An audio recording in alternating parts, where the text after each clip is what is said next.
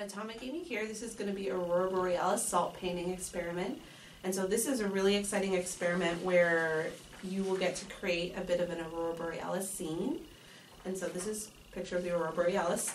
And in the dialogue, in the narrative, it will talk about the science behind the Aurora Borealis. Basically what's happening is solar wind, excited electron sort of particles from the sun, are hitting our atmosphere and reacting with the gases and the magnetic field, and that's the key part, because otherwise these gases are completely enveloping the whole globe. We would see Aurora Borealis everywhere. The reason we see it at the poles is because that's where the magnetic field of the Earth kind of lives.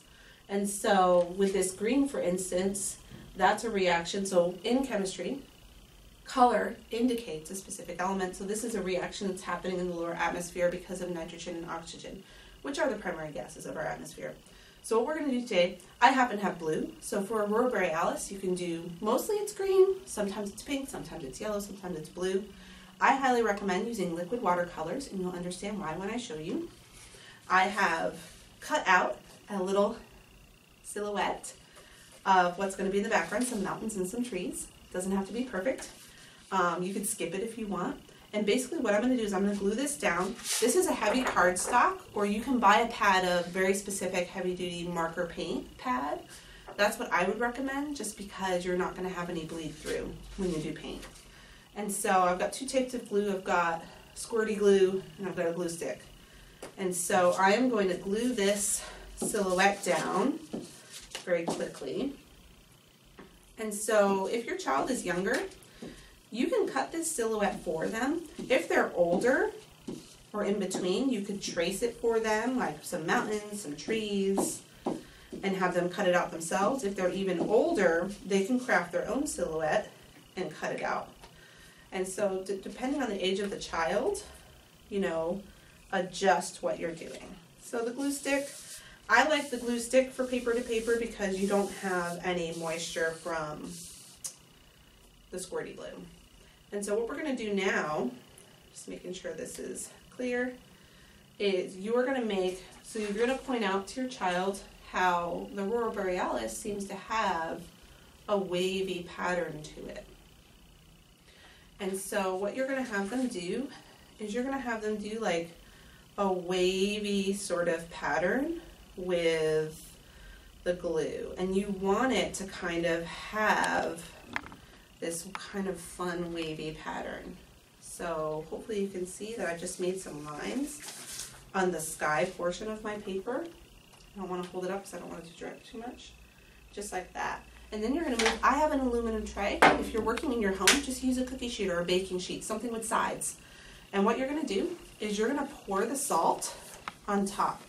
And your goal is to completely coat, and you don't want the glue to sit too long because it'll dry. You want to completely coat the glue. So you don't want any naked glue. So you really can't overdo the salt. And you're just going to tip it. And so you can see that there's salt crystals all over your glue lines. And you can see why I used a tray to catch the salt. Just make sure it's all off there. And then this is the key part. So when they're doing the paint, you might have a few different colors from the tray. I've got blue today because that's what we had in the office. This is what it looks like. It's liquid watercolor. I would highly recommend it because if you've done watercolors with your kids, it's a little bit easier, especially because of what we're going to be doing, which is we're going to be dripping. So they're not going to paint the lines. They're going to drip on them. And what you're going to see happen is, look, the paint starts to spread across. It's really quite fun.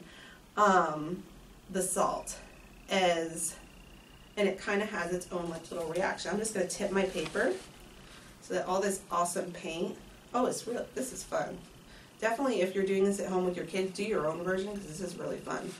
But the key is that they're dripping and you can see it spreading and diffusing across the salt like so.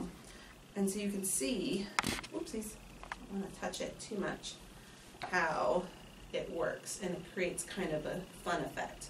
And then you can have them they could paint the rest of the sky if they want. I feel like green is the best color for this because that's kind of more the true to life what that will look like. And so you're just going to help them paint and create their own like kind of Aurora Borealis effect.